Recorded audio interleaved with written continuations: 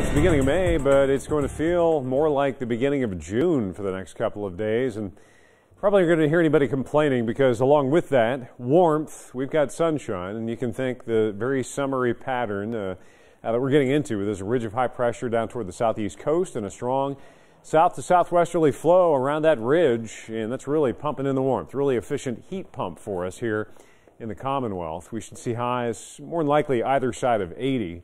And then low 80s fairly prevalent for the next couple of days. So enjoy it while you can because there's change tracking our way.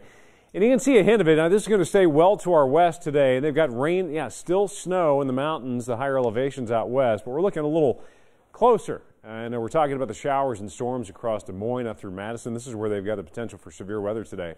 These are 24-hour storm reports out west. And you can see across Nebraska going down into Kansas. All hail and wind damage. As of yet, still no reported tornadoes. They've had them in Texas, just not in Oklahoma or Kansas. So the tornado drought continues out there, and ironically enough, it doesn't here. You contrast that with Kentucky so far this year. We've had 24 reported tornadoes. So things are about to blow up out west, and not in a good way. There's a slight to an enhanced risk for severe storms out there, and this is day one. This is today. We take you out into tomorrow, day two. It expands and it pushes farther east. Kansas City down into North Texas. And the slight risk for a day three gets even closer to the Commonwealth. I think by the time all these get here, which will be Friday, it'll be in a weakened state. But still, we will have showers and thunderstorms to contend with, likely Friday. So it's going to hit right where it hurts just as we get into the Derby weekend. But it won't last the entire weekend, which is good news. And the future track shows, boy, would it be nice if this was the Derby weekend. Wednesday, mostly sunny skies. Tomorrow will probably go partly sunny.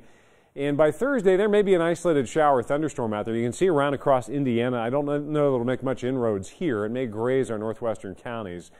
By Thursday night and into Friday, though, we will start to see the shower and storm chance ramping up. So your Derby forecast is warm for Oaks and Derby Day. This is Louisville specific. Highs in the upper 70s more than likely. But for the Oaks, good chance for showers and storms around that. I do think we'll clear it out for Derby Day, which is some good news. It's 74 degrees already. The sun's shining. Got a southwesterly wind at 12 miles per hour. Feels good out there.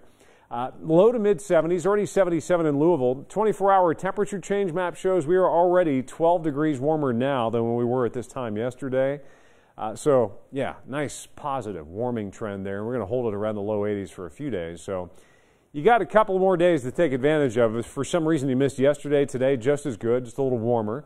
Tomorrow, exact same story. Maybe going partly sunny, and again, highs in the low 80s. Isolated showers and storms, depending on the evolution of that round over Indiana, we may need to bump it up for Thursday evening, but I think the better chance will be Friday, and it literally is our only chance for active weather throughout that 8-day forecast. You get through that round of showers and storms Friday through the Kentucky Oaks. We will clear it out for Derby Day. Still looking pretty good for Saturday. And then beyond that, we're talking sunshine and highs still in the 70s.